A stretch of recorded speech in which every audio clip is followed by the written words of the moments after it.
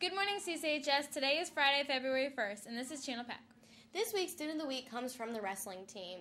Here's Jesse with this Student of the Week. I'm here with Coach Tiller.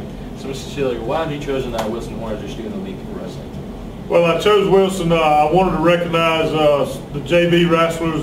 They don't get to wrestle, but very few matches during the year. And I thought Wilson would be one that would represent the JV team pretty well, and that's why I chose him, because they spend just as much time as the varsity wrestling practicing and going to matches and everything. And I just thought it'd be sort of nice to recognize the JV kids that put in just as much time but don't get quite as many wrestling matches as the varsity kids do. That's cool. Well, thank you so much. Hey, I'm here with Student of the Week, Wilson Horn, for wrestling. Wilson, how long have you been in wrestling?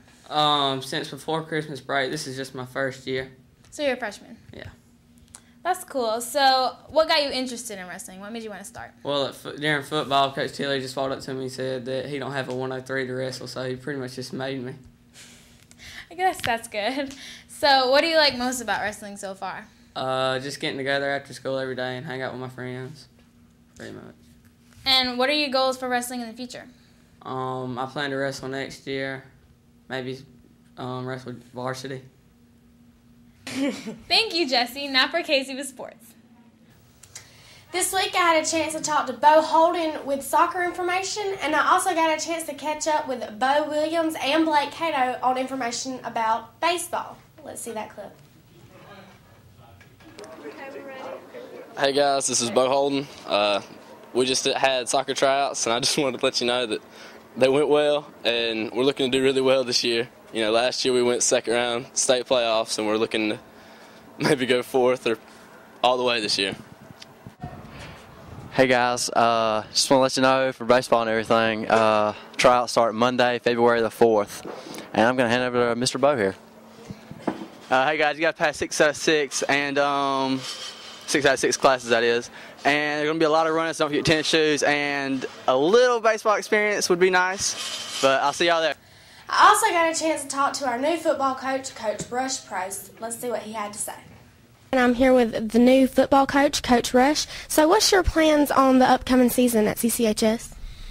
Well, first, it's an honor to be here and to be at Colquitt County High School, and it's a rich tradition.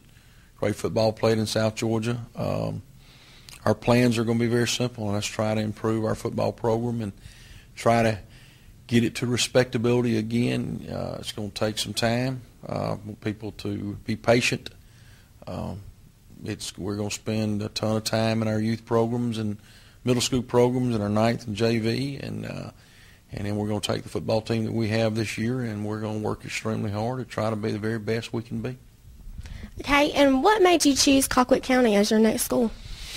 I think the tradition, South Georgia football is probably regarded as some of the best played in the United States of America, and I think that it's a challenge. Colquitt County is always, back in the 90s, was just a tremendous football power, and it's, right in the same breath with Valdosta Lowndes and all those kind of schools, and I just think the tradition and the importance of the game of football in this area attracted me to this area, and I'm glad to be here. Up next, we have our future meteorologist, Matthew Thomas.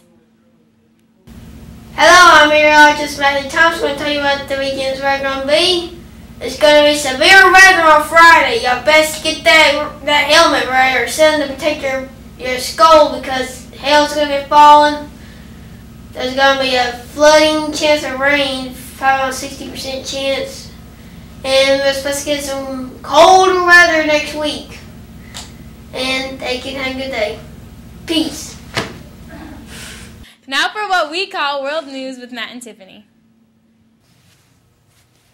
Thank you, Erin. I'm Matt. And I'm Tiffany, and this is your World News.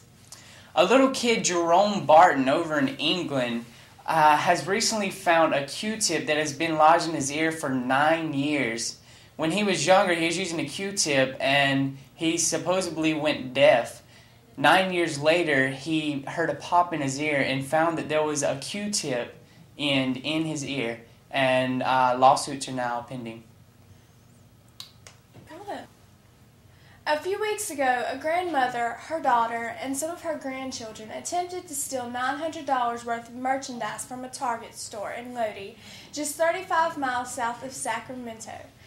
A video showed them cutting open boxes and hiding MP3 players and digital cameras, DVDs, jewelry, and sports equipment in purses, bags, and a backpack. Linda Robinson, 59, and her 36-year-old daughter, Anna Fernandez, were charged Wednesday with burglary, grand theft, vandalism, and contributing to a delinquency of a minor. They were released from jail. If convicted, each could face 8 years in prison. Fernandez's teenage sons, 17 and 14, were arrested on suspicions of grand theft and will face charges in juvenile court, authorities said. Another teen not related to the family also was arrested.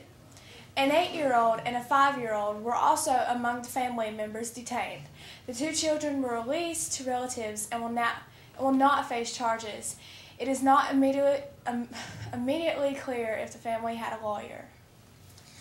All right, and the Super Bowl is this weekend, so put your little spirit wings on, float into a little fairyland, and we're going to have a few reporters going out on the field and seeing who you think is going to win.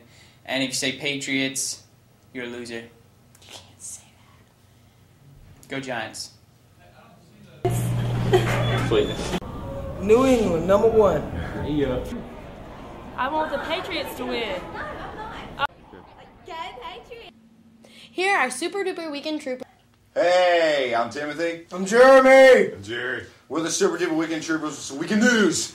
The location of prom was recently voted on by juniors and seniors, and prom can be held at Expo site. February 5th is Super Tuesday when 24 states will vote on presidential candidates. To sign up for driver's ed during February or March, call 229-217-4185.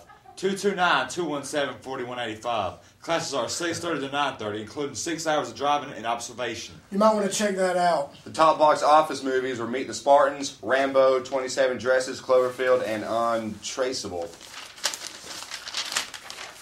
Don't forget to sign up for Mysteries CCHS. This year's winner will receive a $500 scholarship. Next week, talk to chore students to buy tickets to see Fiddler on the Roof next Thursday, Friday, Saturday, and Sunday. That's choir. Choir, not yes. chore. I'm sorry. Yeah, sorry about okay. that. Yeah. Lastly, there's an art and music talent showcase sponsored by Watkins Club March 20th. See choir, art, or band teachers for more information. Be good, and we'll see you Monday. Choir Kiwanis. We're here with the director of Fiddler on the Roof, Mr. Kern. Mr. Kern, can you tell us a little bit about the Fiddler on the Roof? Tanner would be glad to. The production is going to begin, next Thursday, Friday, Saturday, and Sunday from 7th and 10th, February 7th and 10th. Show starts at 8 o'clock. I believe tickets are $10 for adults, but $7 for students. It's a cool show, Tanner. It's set in Russia in 1905. So we have the Russians going around. They're actually Jewish Russians. And it's about family life. A mom and a dad trying to raise 5 girls in Russia in 1905, and there are all sorts of things they go through by trying to get married and all sorts of things, having boyfriends, a lot of dancing, a lot of singing, a lot of humor, actually. They tell a lot of jokes on each other, so it's a fun show, and I think the students have had fun. I hear it's very sarcastic. Is this true? Sarcasm? Sarcasm? No, it would never be sarcastic. Yes, there's quite a lot of sarcasm, so if you enjoy that kind of humor, come on down. It's a good show. Thank you so much, Mr. Kern. Thank you, Zach. That's all for ChannelPack. Hope you have a great day at Colquitt County High School. And please remember to silence your cell phones. Wait. Super Duper Weekend Troopers with some weekend news. This ain't for the weekend. Now for what we call World News with Matt and Casey. No, Matt and Tiffany. Tiffany. Oh, okay. All right, February. Rerun. We're running. Are we starting? Okay. Ready? I gotta